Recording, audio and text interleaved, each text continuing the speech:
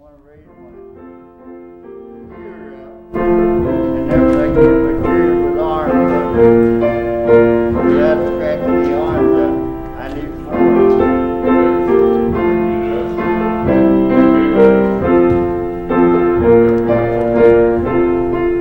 I'll pay you for whatever it is. I'll pay you for it. I got scrap on this away. Oh, we usually always do, but Yeah. No, I'm it takes time. Yeah. Oh, yeah.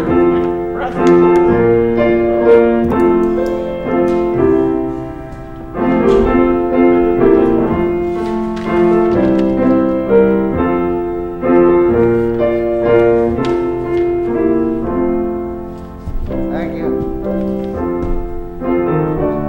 Dr. Ross?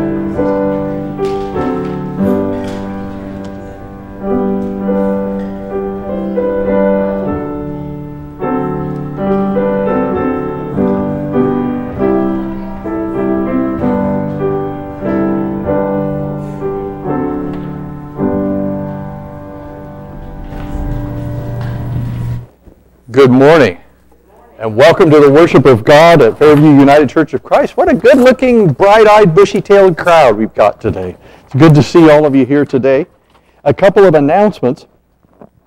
Just as a reminder, please share those YouTube Sunday school lessons, the Bibles, the music, the sermons. If you know of anybody that wants them, just let them know that those are up on our Facebook page, and they're also on my YouTube channel. So if you get to my YouTube channel and you want to be notified, if you subscribe, you won't get any, I won't send you any ads or anything, but you will be notified when something is uploaded. So just a little thing there. And if you know of anybody that doesn't have access to internet, but would like a DVD recording of the service, let us know. We've got a couple of players that we can give, and then those just open up and you can watch the service on those. Thank you for your ideas on how we can be reaching out to other people in these extraordinary times. Are there other announcements this morning? We've had some birthdays. Russell had a birthday on July the 9th. And then Mia Hull has a birthday on the 13th. Also Gavin Leertz has a birthday on the 13th. Janet and Clark have an anniversary on the 11th. And John and Joanne have an anniversary on the 17th. Is this 20 or 21? 21. Okay. So we need to sing happy birthday and happy anniversary, please. I can't hear a word you're saying. Here, just shout. You know what? You want me to play happy birthday? Okay. All right.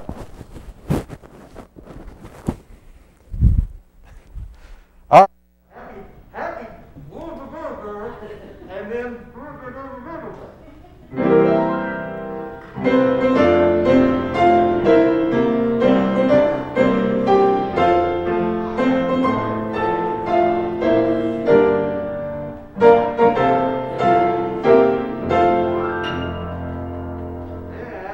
happy anniversary.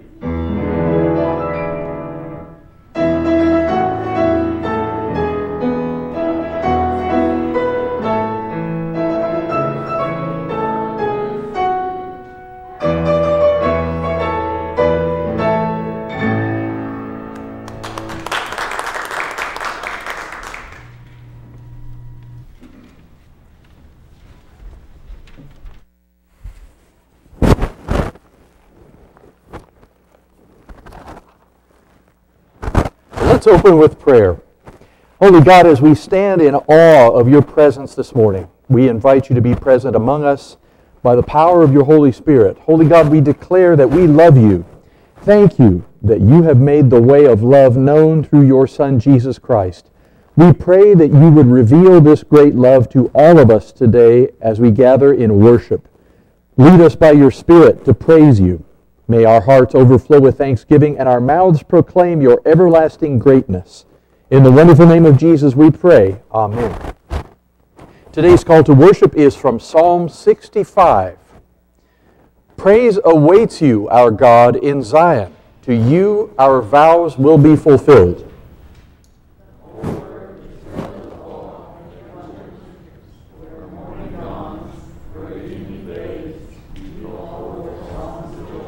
You care for the soil and water it.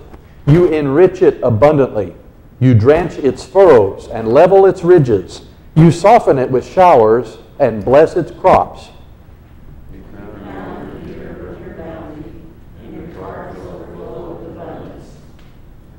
The grasslands of the wilderness overflow. The hills are clothed with gladness.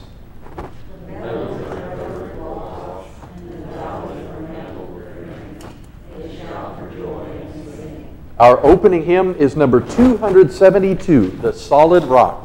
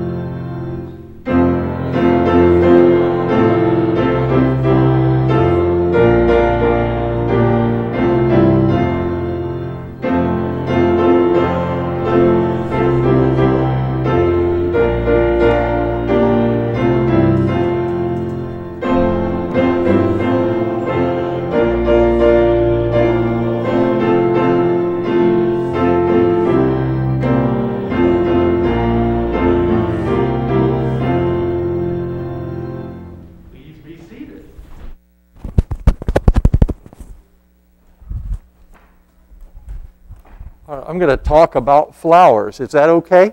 We talk about flowers? All right. So these are, I've heard them called, I'm going to pronounce this very clearly, ditch lilies. Okay? Just so there's no ambiguity there. Ditch lilies. And that's because a lot of times they grow along the side of the road. Have you ever seen these before, growing on the side of the road? They're really pretty. You've seen those? Yeah. What? Oh, do you like orange? You like that pretty color? Well, maybe you should take these home after church. Would you like to do that? Okay, you take these home, okay? And sometimes you see them growing beside the road, and those big lawnmowers come along and mow them off, so you don't see the flowers. But then the next year they come back. Yeah, and then sometimes it's really, really dry, and they kind of get all brown and crusty, but then the next year they come back, and you know why? Because they have roots. You know what roots are? That goes in the ground, and when you come to church, and when you read the Bible, and when you pray to God, we grow our roots down deep. Our roots are down deep, so when hard times come, we don't ever have to worry because we're going to have the peace of Jesus Christ in our hearts. And that's what happens when we pray, when we read the Bible, when we pray together as a family, and when we ask Jesus to help us. He grows our faith just like these flowers have roots. So no matter what happens to us, we don't have to worry. Even though we do go through hard times, nothing's going to take us away from Jesus. All right? So can you take these, you want to take these flowers home? But I'll leave them up here so we can look at them during church, and then you come get them and take them home. All right.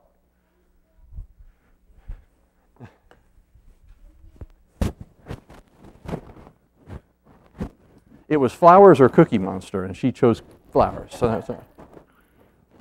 This is a great opportunity to do puppetry because nobody can see your mouth move. All right. I've got a little piece of music here. This is there's a young man that has a YouTube channel. His name is Timothy Gondola, and he's a church musician, but he's a wonderful arranger.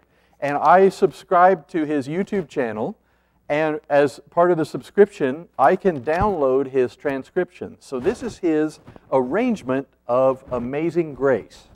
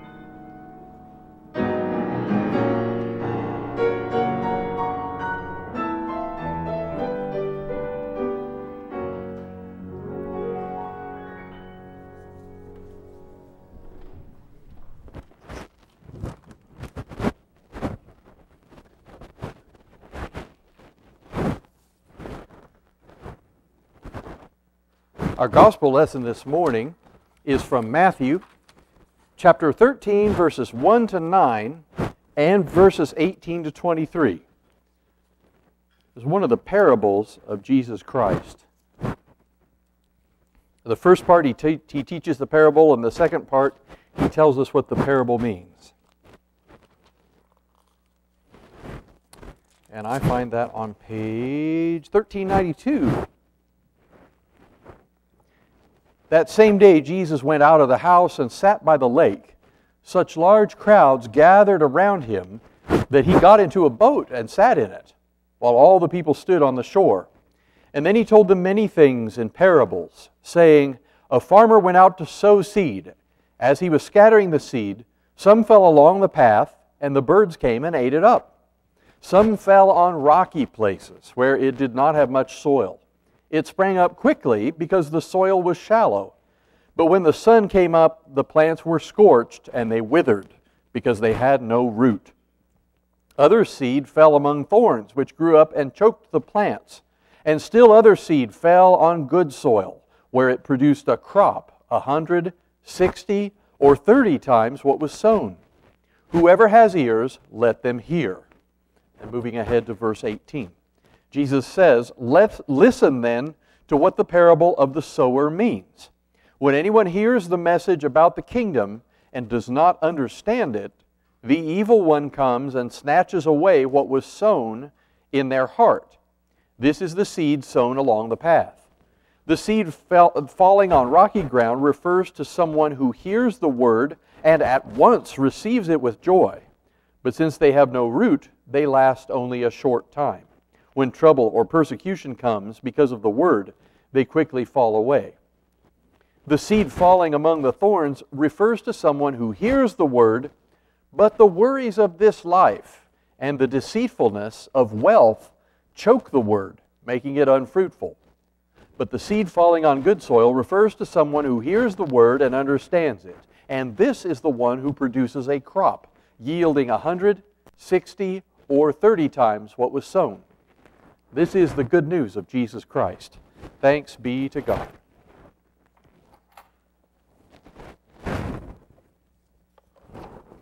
Would you pray with me? Holy God, I pray now that I may decrease, that you may increase.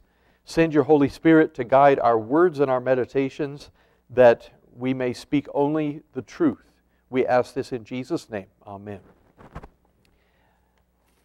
We talked a couple of Sundays ago, 3 or 4 Sundays ago, about precious substances. gold and platinum and iridium and things like that. When you think of precious substances or valuable substances, what's the first thing you think of? You think of gold? Diamonds? Anybody think of diamonds? Now the ladies are nodding, but guys didn't think of diamonds, they thought of gold. Diamonds, the very rare blue diamonds, are up to $11,000 per carat. And a carat, C-A-R-A-T, is 2/10 of a gram. And a gram weighs as much as a small paper clip. So that's a pretty expensive paper clip if you have a paper clip made out of blue diamond. Gold this morning was $1,804, $1,804 per ounce. So that's only $64 for a gram. So you could get a solid gold paper clip for only $64 today. I don't have one, but plutonium, on the other hand, now that's the essential ingredient in nuclear weapons. If you wanted a plutonium paperclip, you would have to pay $4,000. But if you want an antimatter paperclip,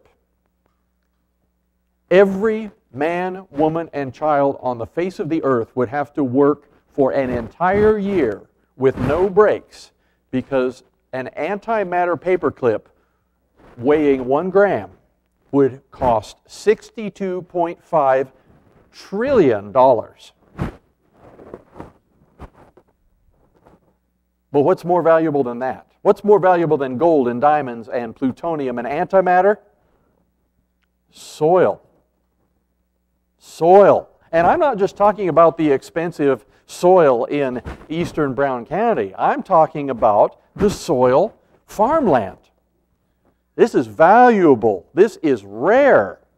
It is precious. And it's precious because our lives depend upon it.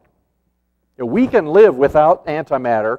We can live without plutonium. We can live without gold and diamonds. But we cannot live without soil.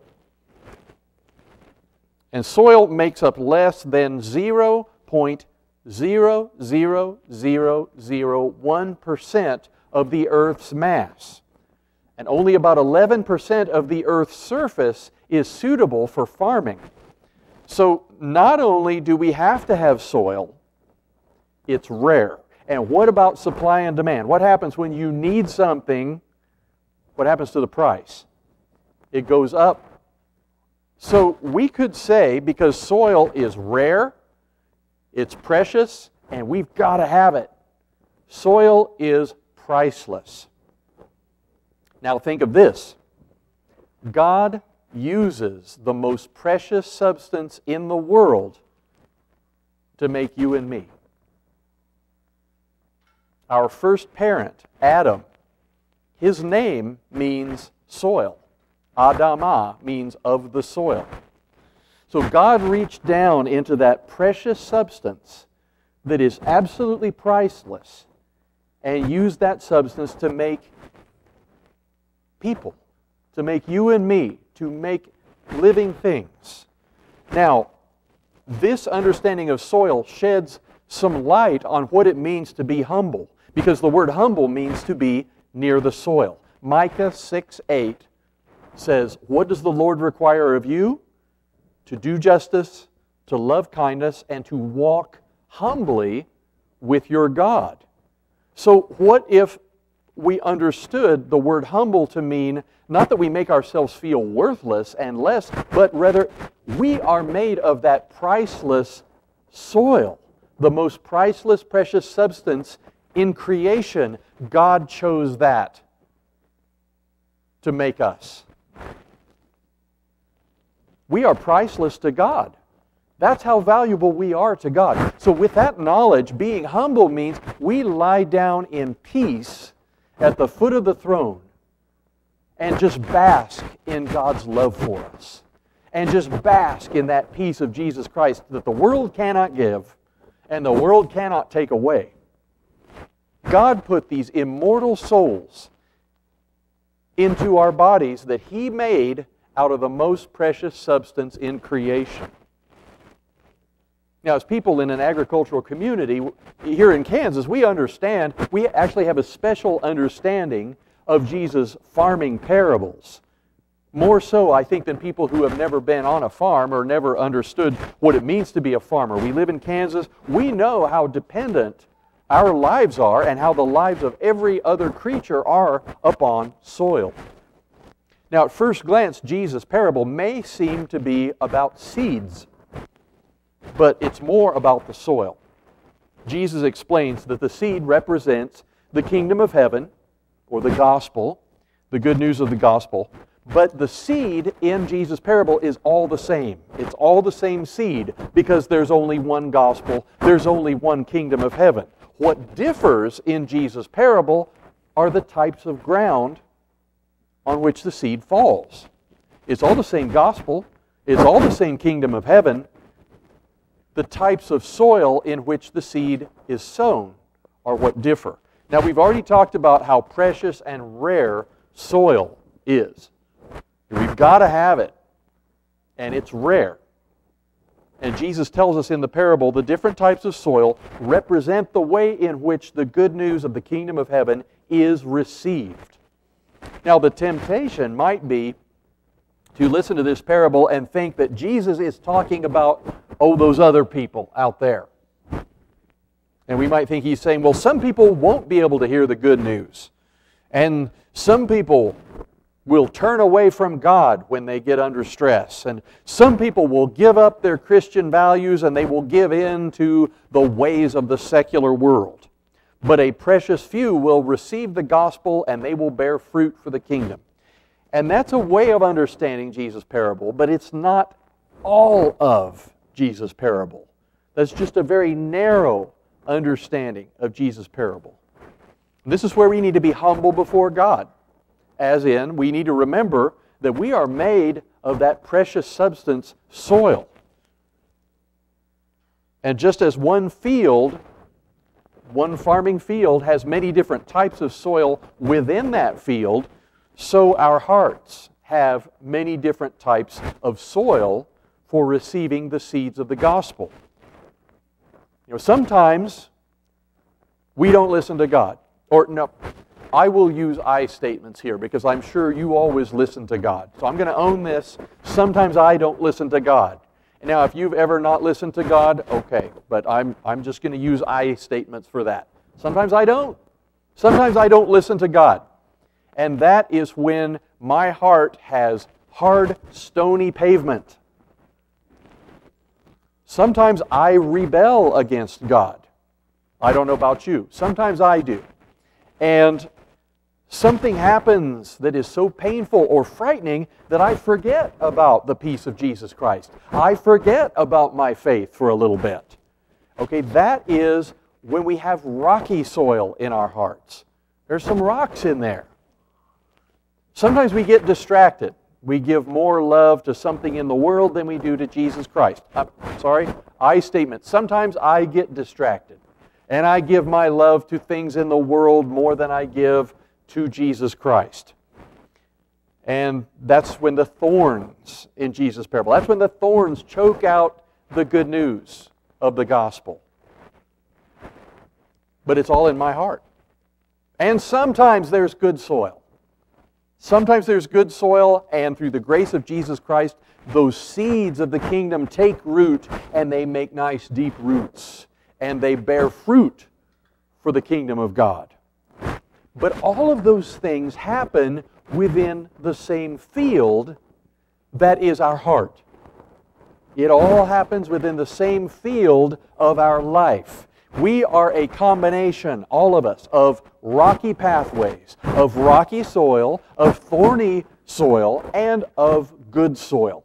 We are a combination. And our ongoing redemption through Jesus Christ is a continual reclamation of soil in our hearts. Now, a good farmer would never plant the same crop in the field year after year after year. The farmer's going to rotate the crop, is going to enrich the soil. And it's an ongoing process to keep that soil healthy over time, isn't it? When we are saved, by grace through faith in Jesus Christ, when we are saved, that process of redeeming the soil of our heart begins. And so Jesus gets in there and he starts to break up the hard pathways. And he starts to take out the rocks. And he starts to take out the thorns. And when there's good soil, he enriches that soil so that it gets even stronger to bear fruit, to receive the seeds of the kingdom. But it is an ongoing process. It's not a one-time process. Like that song goes, He's still working on me to make me what I ought to be. And the soil that Jesus needs to redeem, it's not in those people out there, but it's right in here.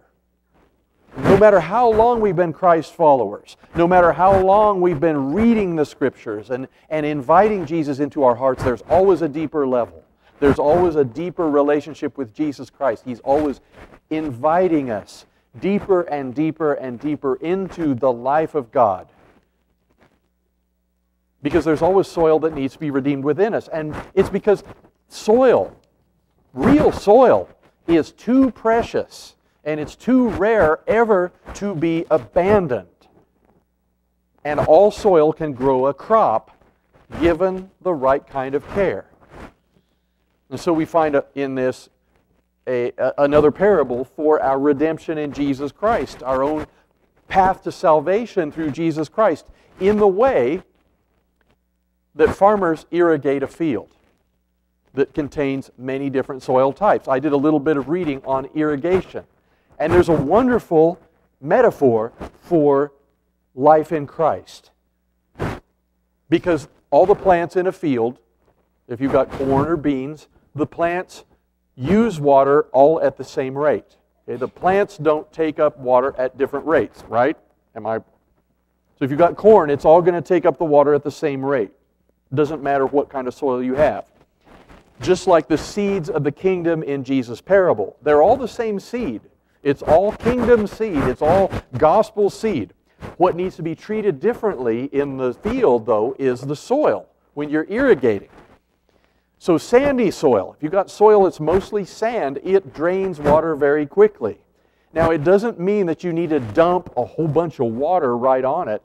What you have to do is you have to water it frequently in smaller amounts because it'll drain away otherwise. So you've got to water that sandy soil frequently in smaller amounts. Now, that's like those times in our lives when we're in the middle of a stressful time. We've got sickness in our family. We've got a loved one who's taking cancer treatments. We've got a loved one who we're worried about. We're worried about our own health. We're worried about what's going on in our world. This is a sandy soil time in history.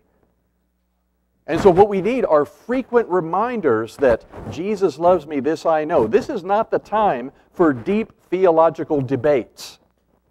This is time for frequent prayer, frequent reminders that we are God's and God is with us, just to keep us going through the day. Frequent prayer, frequent reassurance that God is with us. And this is keeping the crop going through these sandy times. Now, another type of soil is silt, deep silt. Now that holds a lot of water. It's full of nutrients, but it's very easily eroded if you get a lot of water. Clay. Now, clay holds a lot of water, but it's very difficult to aerate. Very, very, very difficult to drain. It stays wet a long time. Now, this can be like when we have a deep, unshakable faith, like clay soil. We're grounded in the teachings of Jesus Christ. We're grounded in the tradition of worship, but maybe we're a little slow to forgive. Maybe our faith is so deep and heavy and grounded that maybe it's hard to welcome a new idea, welcome a new way of worshiping, welcome a new song. That's like the heavy soil. So what we need is a balance of soil. We need a balance of the sandy soil, the silt soil, the clay soil, and that is called loam soil, L-O-A-M. And that's what everybody wants, because it's the best of all worlds. It's easy to aerate, it drains well, but not too quickly. It's full of nutrients. and plants can push their roots down into it, and they can grow. And so in the same way, we need a balanced loam soil in our hearts. So that's why Jesus is constantly working to balance our hearts so that we can grow the seeds of the kingdom of God in our hearts. We're a combination of soil types, just like fields are a combination of soil types. This shouldn't surprise us. Even in our backyards, we have different kinds of soil. My own backyard, depending on where I dig, I've got some spots that are really good, would be really good for gardening if I garden. Loam soil, it's very nice. But right next to it is where they put the laterals in, and so that's mostly clay. It's just real smeary, heavy stuff. And then when I was digging holes for the anchor legs of windmills in my backyard, I dug down about 4.5 feet, and I struck broken glass and diapers. You never know what you're going to find. One of the previous tenants in my house, many decades ago, apparently, buried dirty diapers in the backyard. So just so you know, they are not as biodegradable as you might think. They stick around. But what a wonderful metaphor for the combination of soil that's in our hearts. Good soil. We've got good soil in there, and it bears fruit for the kingdom of God. It bears fruit for God. The seeds of the gospel are in there, and they are growing. But there's also soil that's heavy. Heavy soil from trauma, from sorrow, from abuse. There might be weak soil from being neglected. Or there might be soil that's filled with broken fragments because we've had a tragedy in our hearts or in our lives. And yet Jesus is working to redeem all of it so that the seeds of the kingdom of God can take root. I was reading a report on irrigation from the state of Washington, Washington State University Extension Office, and the study concluded with this sentence, and I love this sentence. This is the end of the report. It said, if the entire field is managed based on the needs of the soil with the lowest water holding capacity, the other areas of the field will receive enough water as well. In other words, if you take care of the parts of the field that has the poorest soil when you're irrigating, then all the rest of the field will get enough water as well.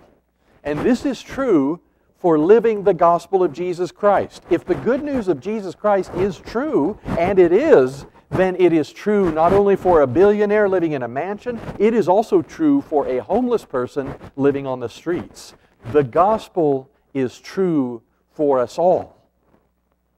And so if the entire kingdom of heaven is managed based on the needs of the least of the kingdom of heaven, then everybody's needs are going to be met as well. And that's when we will know that God's will is done on earth as it is in heaven. Amen. Let's sing hymn number 429, Jesus Loves Me.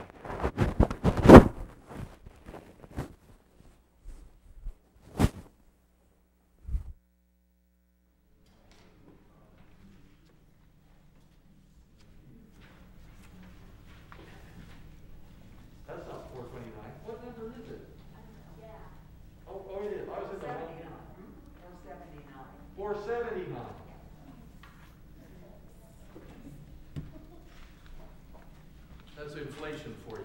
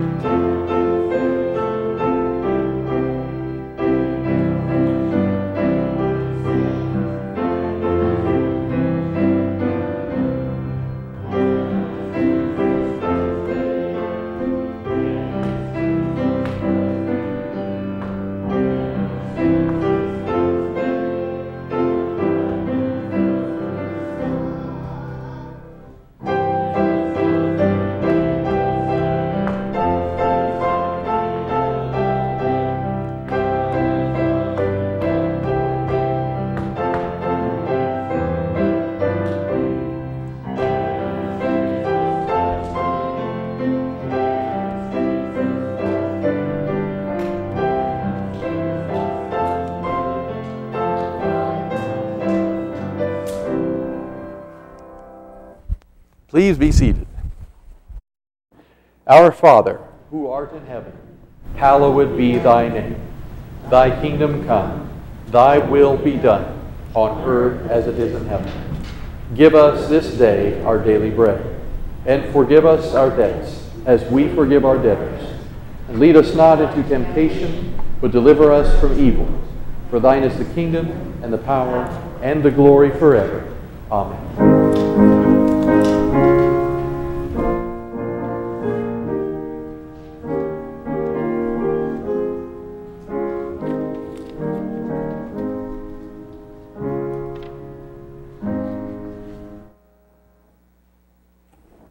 The offering plates are in the back at the entrance doors, so let's stand and sing the doxology. Praise God from whom all blessings flow. Praise Him, all creatures here below. Praise Him above the heavenly hosts. Praise Father, Son, and Holy Ghost.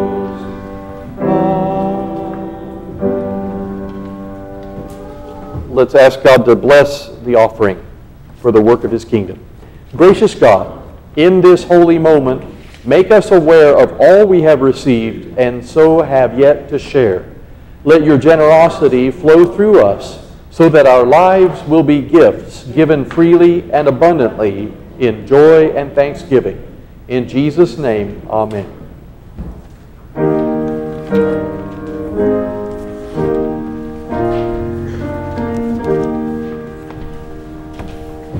Our closing hymn is "Oh, How I Love Jesus."